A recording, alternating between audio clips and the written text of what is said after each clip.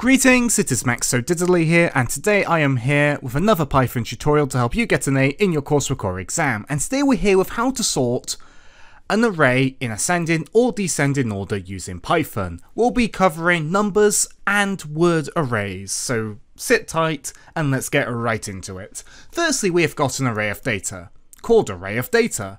So we do array of data equals square brackets, number, comma, and so on, and then you do a close brackets once you've put in all your values. You can fill the array using a different method if you like. Then we're going to do print array of data. We're going to print the original order to the console, so you can see the difference.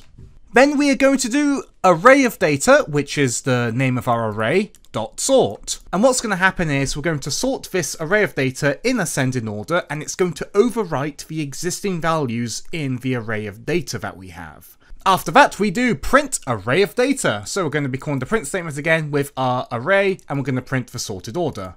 Let's save our work and hit play. As you can see, we've sorted the numbers in ascending order. If you want to do descending order or a reverse order, what you do is you do array of data, so this is your array, dot sort, but inside the brackets you do reverse equals true.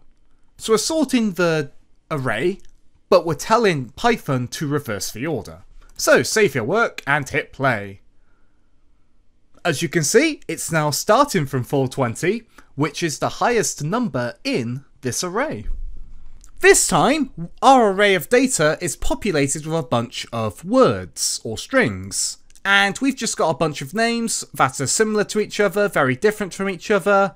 We've also got a couple of special characters in here to show you how those get sorted, but how we sort this is exactly the same. So we can do print array of data to print out the array in its unsorted form, array of data.sort to sort the array and overwrite the original with the sorted data, print array of data to print out the sorted order, hit save and hit play.